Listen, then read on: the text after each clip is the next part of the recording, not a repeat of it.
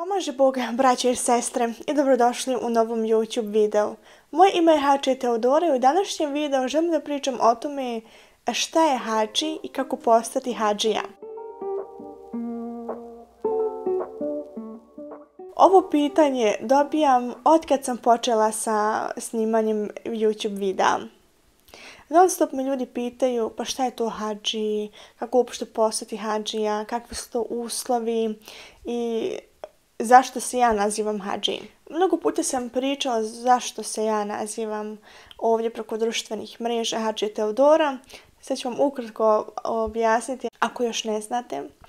Radi se o tome, ja nisam htjela da otkrijem svoje prezime, a samo Teodora nije dovoljno jer je već neko uzeo to ime preko društvenih mreža, a zvati se kao Teodora 1, 2, 3 ili neko drugo ime nije došlo u obzir za mene. A pošto sam htjela da se bavim pravoslavnim temama, nekako sam došla do tog zaključka da uzmem svoju titulu koju sam dobila od Jerusalimskog patrijarha Hađi, da dodanim u svom imenu i da se preko društvenih mreža nazivam Hađi Teodora. Ako niste znali, ja sam 2019. posjetila Svetu Zemlju i obišla mnogo svetinja i tu sam i dobila gramatu. Da počnem sa time šta je to Hađi. Riječ Hađi potiče iz arapskog jezika i znači onaj koji je bio na poklonjenju. Titulu Hađi mogu i dobiti i pravoslavni hrišćani, a i muslimani. Kod hrišćana je to da su to ljudi koji su išli na poklonjenje u Jerusalim, a kod muslimana je to kada oni idu na poklonjenje u Meku. Prvi poklonici ili Hađije u Jerusalimu bili su hrišćani. Sveti Kiril Jerusalimski govori da je hodočašće u Jerusalim radi poklonjenja svetim moštima počelo za vrijeme apostola, a o tome govori i Teodorit Kirski. Prije se išlo pješke u Jerusalim, bili su totalno drugačiji uslovi. Takvo putovanje je trajalo nekoliko mjeseci jer je trebalo dosta vremena prvo doći do Jerusalima, a i naravno sve posjetiti trajalo je mnogo vremena. Sada je to sve drugačije, sada je dovoljno kupiti avionsku kartu. U nekim slučajevima trebati i viza za ulazak u Izrael. Za srbijanske državljanine to nije obaveza, ali za bosanske državljanine jeste obaveza imati vizu. I otprilike za 3 sata ti si već u Izraelu. Naravno da ne možete da poredite hodočašće koje je bilo prije 1000 godina naspram današnjeg hodočašća, jer je u današnjem vremenu sve mnogo jednostavnije. Ali i u današnjem doba ima nekoliko komplikacija.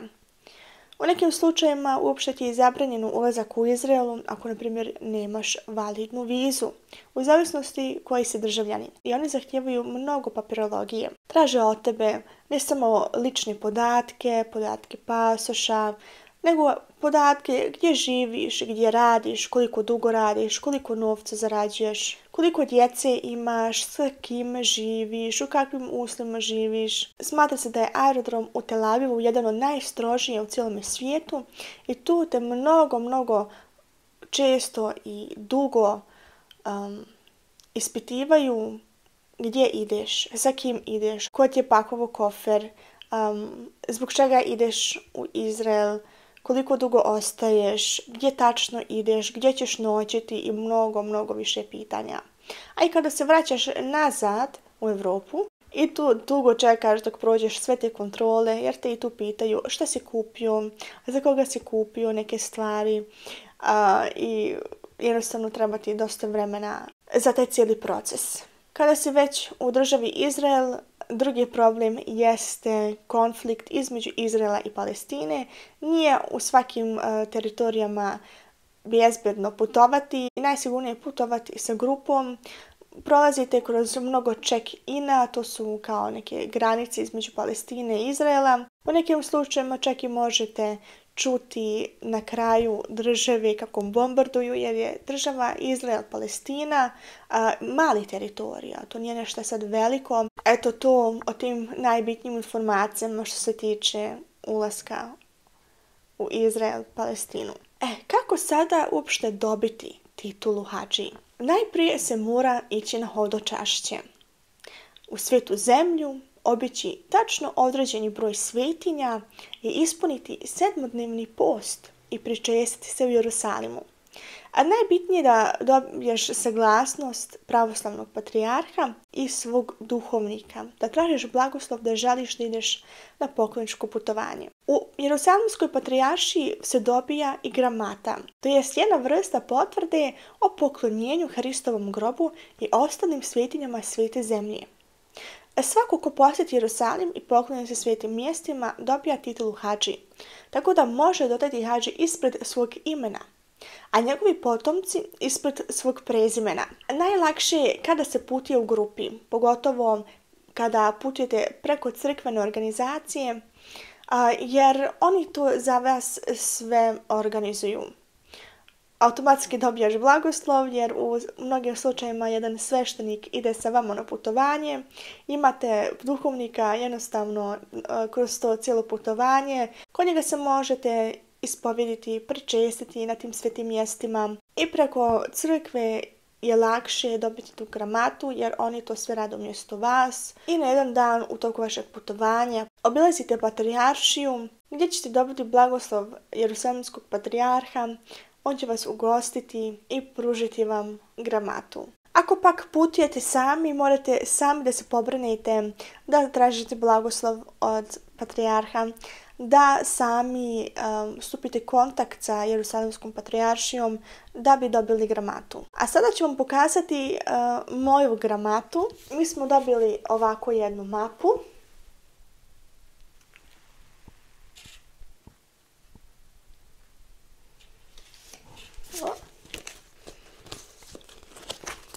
Ovako izgleda iza.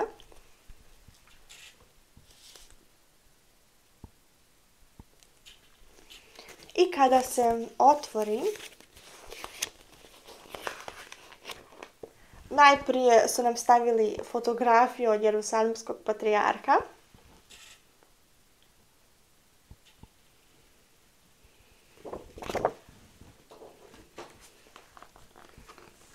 Ovdje su nam isto stavili fotografiju patrijarha, groba gospodnjeg,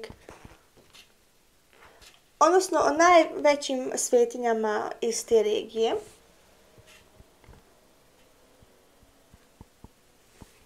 A dolje su nam stavili fotografiju naše grupe. I stavili su nam gramatu. I sad ću vam otvoriti da vidite kako to izgleda.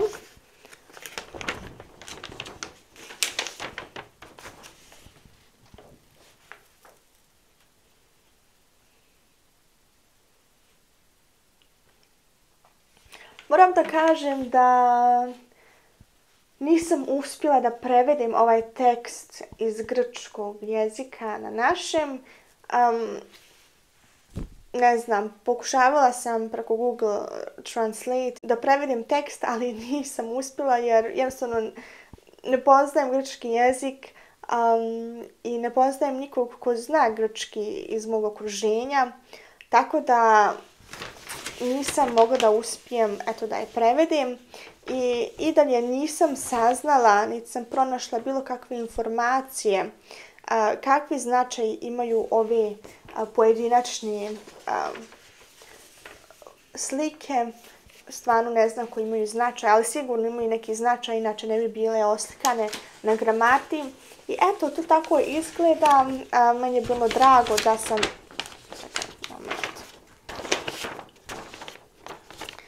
Meni je bilo drago da sam imala priliku da odem u Svetu Zemlju. Bilo je to tako da poznajem sveštenika koji vodi poklonička putovanja iz Austrije za Jerusalim. I otprilike u decembru sam se najavila da želim da putujem, a u februaru su trebali već da kreću za Jerusalim.